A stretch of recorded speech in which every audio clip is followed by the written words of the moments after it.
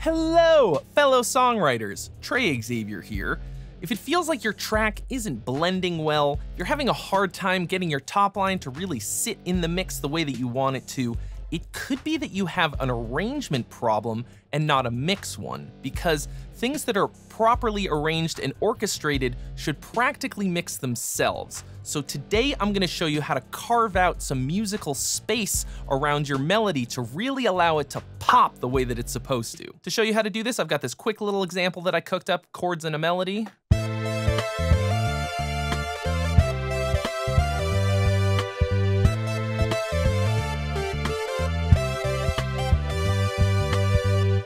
I call it tutorial type beat. So that's fine, except that it sounds really crowded. And here's why.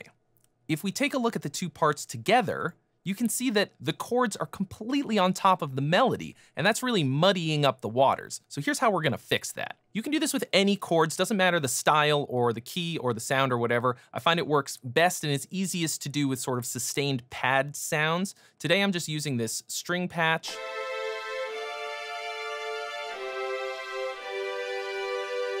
Okay, I've just got some basic triads going on. What we need to do is move some stuff around to create space for the melody to live in. The simplest way to do that is to just grab all the notes of the chord and move them up or down an octave.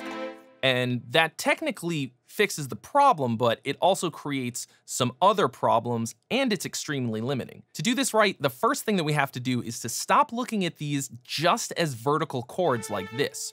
We want to start thinking of them as linear, horizontal, individual voices as well, like this. For example,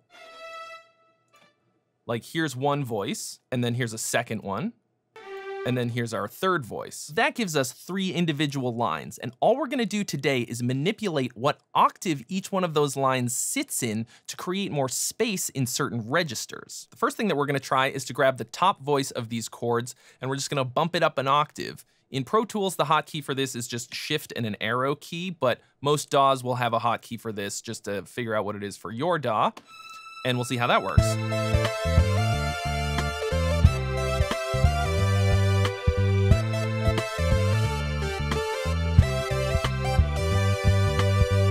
So that gets the top voice out of the way of a lot of the melody, but as you can see, there's still this middle voice that's just kind of right on top of more than half of the melody. So the next thing we're gonna do is we're gonna grab this middle line and we're gonna bump that down an octave. See how that helps.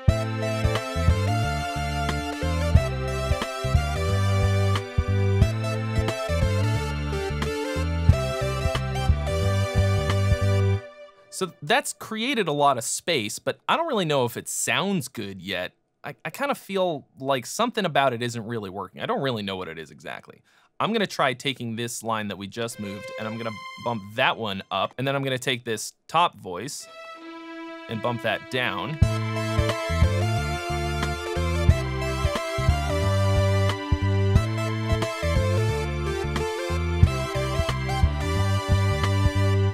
That sounds pretty good to me.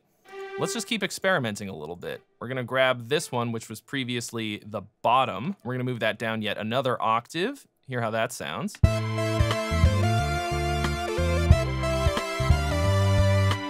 That sounds pretty good to me. Let's try it with these two voices, both up pretty high.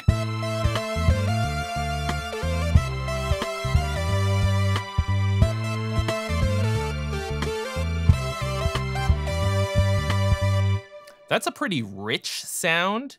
It fits and it sounds good. It might be a little, I don't know, schmaltzy or something. Now if we take this bottom line and bump it up sort of to the middle,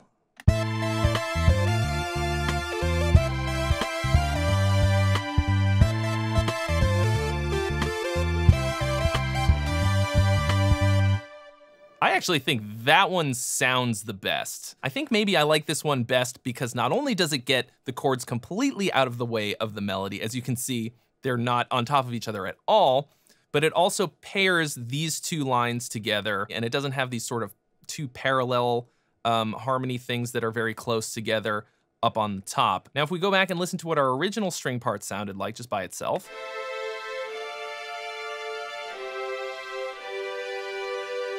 versus our new arrangement,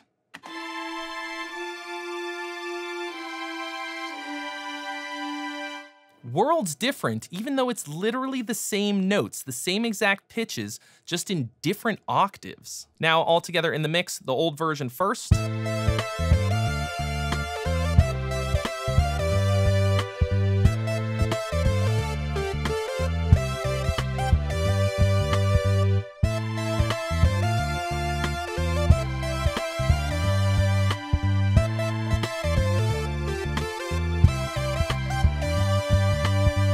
I haven't changed anything in the mix in between these two versions. All I did was change where the notes sit in what octave, and it blew the whole thing wide open. Register and having space is so important, and this is the easiest way that you can create more of it. One super easy way that you can use this dynamically in your track is to use different versions of these voicings in different choruses as you go. For example, maybe your third chorus, you have more voices up high to just give it a little bit more lift and to make your last chorus a lot bigger. If you want to learn more about writing songs, you're going to want to check out my 15-hour course, Complete Rock and Metal Songwriting, at the link in the description, or just head over to howsongsaremade.com. Let me know in the comments section what you want me to cover more of in these tutorial videos, and I'll see you real soon.